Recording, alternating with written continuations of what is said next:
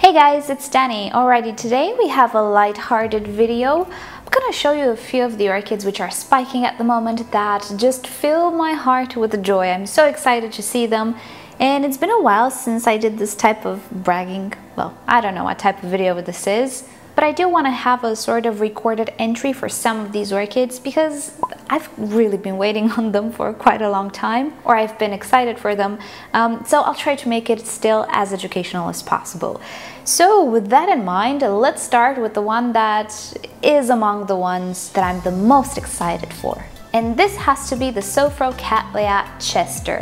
Now, there is a high chance this orchid is now called Cattleya Chester because Sophronides, some of them at least, have been reclassified to Cattleya. I prefer to call it a Cattleya because Sophronides are pretty special orchids in my opinion.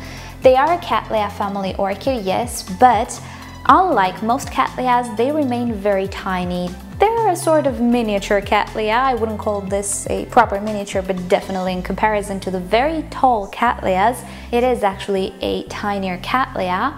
And they actually prefer slightly cooler temperatures, again, unlike most other Cattleyas. So I was a little bit worried that the Chester would not do all that great in my environment, in my conditions, but it turns out it was absolutely not bothered by the heat or anything. She was not placed outside unlike the other Cattleyas.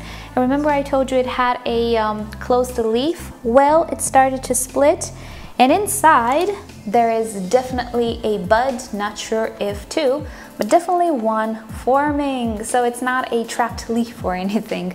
This orchid can actually produce two leaves as well. As you can see in the back there, it can produce pseudobulbs with one leaf or two leaves. So I was a little bit scared that this is a trapped leaf. I've had it happen before and I got so excited about nothing. It happened actually recently with the Cattleya Jungle Eyes. I thought, oh yes, another spike for the summer or the year. No, it was a crinkly leaf. So I was a little scared that it was the case with the Chester, but no. I'm so incredibly excited about the Chester because, well, let me just show you a little picture. Given mine might not necessarily look like that unless it is a clone, not entirely sure what it is, but it's definitely in the orange spectrum, and that's what I like to see. I have a little bit of an obsession with warm colors, even pinks. I do love warm, sweet pink. I have an issue with cold purple colors for whatever reason, so you can imagine I'm really looking forward to seeing this orchid bloom. It's not supposed to be fragrant, it's just supposed to be beautiful, and I've cared for it for a year now, maybe a little more, which is not a whole lot of time, so I'm surprised it blooms, but of course the anticipation was there, so I can now finally rest assured that it's not a crinkled leaf in there, it's actually a bud at least. Okay, this one took me a little bit by surprise, but it definitely warms my heart. This is an orchid one of you lovely people sent to me about 2 years ago, and it is the Brassavola nodosa crossed with Laelia purpurata variety Carnea. It's a 4N orchid. It has to do with a larger number of chromosomes, and usually orchids that are 4N have bigger blooms, flashier colors. I'm not entirely sure. I think this is the only 4N orchid that I own, maybe the Bellina as well. But anyway, finally it decided to put out a bud, as you can see it here. The story with this orchid is a little bit more complicated. One of you guys sent me, I think, a division of yours, and transport was really not kind to it. I don't know, maybe I still have older growths in the back there. I do actually. This is part of the older growth. Some of the original growths completely died off, but that's okay because new growths were created, and as you can see, there is a sort of a transition, and the latest pseudobulb was this one. I was really hoping it would bloom, but it was created in the cooler season. Probably this orchid didn't like it, and now look at this one. And the growth is not tinier than the previous one, it's just immature. If you look at the sheath where it ends in the same point where the previous sheath ended, so the leaf will grow more. I was just took by surprise because of the bud. Some Brassavolas can actually form the bud as the pseudobulb matures as well, and here we have the BC Saint Andre. I was just not sure if this one would do it. Apparently it does, and it's developing super fast. I actually noticed this bud 2 days ago. I barely noticed it, and now it's almost out of the leaf, so it's growing super fast. But not only the bud is spectacular. Do you see the root production here? I think I should move you a little closer. Look at that. And we have another root which is super vigorous here. Look at those roots. They're really vigorous. This orchid has started to grow so fast and so vigorous ever since she completely recovered from that transport. I'm also guilty of not necessarily pampering it way too much. I did stress the root system with the changes of the setups. Even though it wasn't a big stress, you can see it didn't regress. It was a low stress, let's say. So I'm happy that finally she's happy, she's healthy, not stressed, and keeping her outside made all the difference. She's growing so much faster outside, absolutely loves it, and I cannot wait to see how the flower looks like. Because if you didn't catch that, I've never seen this orchid in bloom in the division, or maybe it was an entire plant, I'm not sure. What I received never actually bloomed before, so it's a mystery how it's going to look like. Okay, next one is a sort of a maybe type of orchid. I'm not entirely sure if it's gonna bloom, but for the first time this orchid produced a sheath, which I'm gonna show you in a little bit. I have this orchid for 4 years, I think. It is my very first Encyclia cordigera, which was labeled as Epidendrum atropurpureum. I've never seen it in bloom because she suffered so much. Look at it. This is what I have after 4 years of caring for it. First of all, I potted it in a very bad medium. I managed to transmit a very bad fungal infection. I thought I would lose it. From time to time I do talk about this orchid, you might already know it. It had a lot of black staining on her leaves at some point. I thought I was gonna lose her, but then it made a full recovery. I did switch out that medium, tried to treat her a little bit with hydrogen peroxide, but she overcame the infection on her own, and ever since she's kind of bouncing back. And she's never been super fast in her growth until the past year or so when she started to finally grow normally. But you can see there was never any sheath, any spike, anything, obviously. But she is healthy right now, she doesn't have any more spotting, and the new growth, which is still developing, it has a sheath, which I'm gonna try to show you. So there you go. I hope you can see it inside. It's even a little bit inflated. I don't know, maybe it's just my impression, but it's definitely something new. So given that I have 2 more cordigeras, why would I be excited for this one? Well, first of all, it's my very first cordigera. No matter what variety or color she is, I will still love it because she's my very first orchid of the type and she will always be in my collection. I'd much rather give away the others, you know what I mean? Because she's a survivor and she belongs with me. Alrighty, so that's why I'm excited. But second, it might actually be a variety that I don't have. If you know, I don't have the purpurea, which is actually the one that I wanted from the beginning, and I just didn't have the luck to receive it. So because this one was labeled atropurpureum, maybe it refers to the fact that it is the purpurea or rosea, sometimes it's called, variety, the one that has a purple lip. There is also variation in fragrance, and even though my other cordigera smells very nice, I'm very curious to see if this one has a little bit of a different fragrance. So overall, I really do wish it blooms, even though right now I cannot say if it will, but definitely it is progress. She never actually created any type of nubbin or little sheath ever since I have her. And the fact that she's still around is a miracle.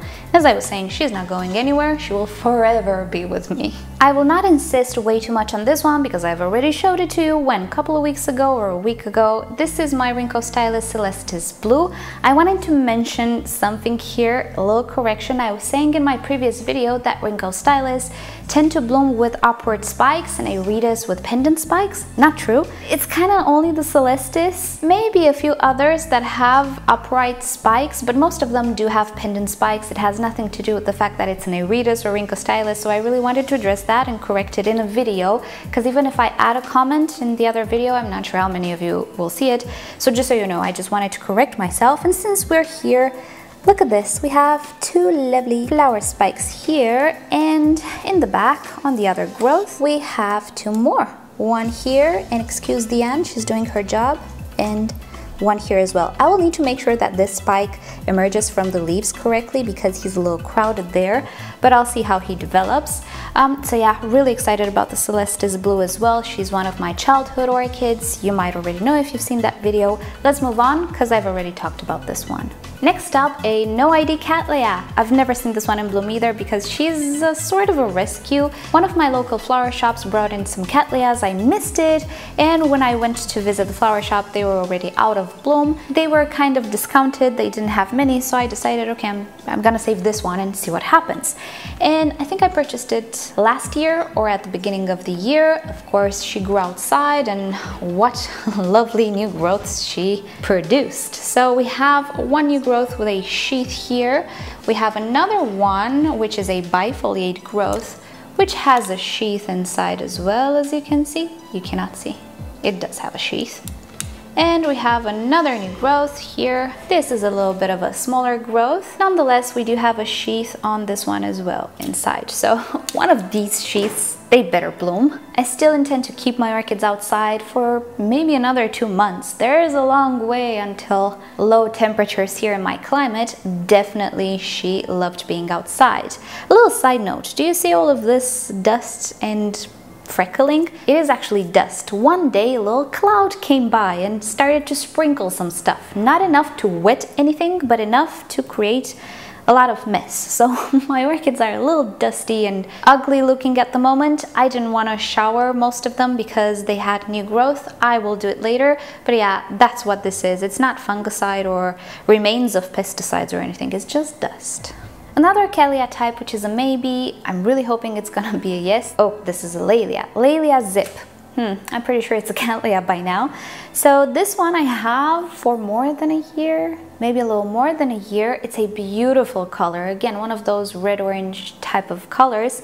I have 2 sheaths. I have this growth with a sheath, but it's tiny. The one in the back though, that's a pretty big growth, maybe the biggest one so far, and it does have a decent sheath on it. It's just maturing right now, so I'm hoping for some flowers. Same story with this one as well. Ever since I put it outside, she grew so much faster and so much better. It is official. My Cattleya orchids will spend most of their time outside, not in the greenhouse. It's just not worth it. They grow so much better. Cattleyas, in my opinion, are very suited orchids for the outside world. Not only because they can withstand extremes, but also because not many pests love to munch on them. I don't think I've ever had a serious infestation of spider mites on any of my Cattleya types, be it Brassavola or Laelia or Cattleya or Sophronides or anything of the sorts. Maybe a bite here and there, but definitely if you think about the Dendrobiums or Phalaenopsis, no, nothing of the sorts. In summertime, I do have issues with the red spider mite and with the mealybug, believe it or not. My hibiscus do have some mealybugs. The Cattleyas, no, nothing, not even mealybugs. I had a few mealybugs on my epidendrums, I got rid of them, it's okay, but the Cattleyas didn't even, no. They were not bothered by any type of pest. I don't know about grasshoppers. I kind of evaded grasshoppers this year. Snails I don't have because I'm not ground level. I have a terrace, it's 1 store up. So yeah, there isn't any pest that actually enjoyed my Cattleyas. Therefore, I don't have any pest on them, which is great. And this extends to the Brassavolas as well and other Cattleya types. They're just not very yummy, I suppose. So they're a great orchid to maintain outside. I'm not saying they will not have any pests ever. All I'm saying is they're not favorites. I don't know, what do you guys think? Do you ever have super big infestations of something? Maybe scale. Maybe scale would appreciate them. I don't know. Let me know down below what they're sensitive to. And lastly, this is not a new orchid. I've seen it in bloom ever since I purchased it every year. This is my Brassavola Little Stars. I just wanted to mention her a little bit. There are some things I wanted to share with you guys. Of course, she is in spike. We have a spike here, we have a spike in the back, we have another one here, another here. She does have quite a lot of spikes. She suffered a little bit. Remember when I had those pots falling in the growth space and I lost a growth and some roots on this orchid? Well, she was a little set back by that, not too much, but she completely recuperated. What I wanted to point out is that every year since I have this orchid, she bloomed around Christmas. Now she's gonna bloom, I think next month, I think in October. And this is all because I placed her outside. Growth sped up so much that she's 2 months early. So that's the difference that it made. It's pretty unbelievable. It's pretty logical as well. Outside we have higher temperatures, we have brighter light. I made sure to fertilize these orchids, to water them correctly and sustain all of this growth, because if I don't sustain it, they would definitely struggle. But yeah, that's the difference. It's amazing. Life outside the grow space is wonderful for these orchids. Another thing I actually wanted to mention was, do you see these growths which are kind of leaning on one side and all of the others which are kind of upright? Yeah, all of these growths are super old. And you can see they're kind of leathery at this point. They're not gonna become nice and luscious once again. Even though this orchid does have roots, she's not dehydrated in the slightest. These are just way too old, maybe 4 years at this point. And they grew on a side because this orchid was mounted at some point, do you remember? So all of them were trying to grow towards the light. The mount was actually here and they were growing towards the light. And then I potted this orchid when I moved here 2 years ago. So everything that you see upright has grown within the past 2 years. So what do we do about these growths? Well, in time we can actually dispose of them because the orchid has a lot of new growth, a lot of roots. They're not indisposable at this moment. We can leave the base because there are eyes, they can always produce new growths, but in the end they can actually be cut. And if you want, we'll do this procedure in a video. I'll show you how I'm gonna go about it. It's more of an aesthetic type of thing, but also they're just too old. They're not really all that indisposable right now anymore. The orchid has a lot of energy sources, so we can definitely cut them away. And in the end, we're gonna be left with an orchid which grows upright and is perfectly adapted to life in a pot. So these have been the orchids that I'm really looking forward to blooming. I have others which are in spike, of course. The autumn is bountiful. It's actually more bountiful than the summer somehow, I don't know why. But yeah, really keeping my fingers crossed that it's gonna be a nice show. And thank you guys so much for watching this video. I hope you've enjoyed revisiting some of my orchids you might not know I have in my collection. And you know the drill, like or dislike this video below, subscribe to my channel for regular orchid videos, tutorials, and other orchid related subjects. Turn on notifications if you like YouTube to notify you whenever I upload a new video. And if you're curious about my setup, the media that I use and so on, expand the description, I have everything listed there. And with that said, I'll see you guys next time. Bye!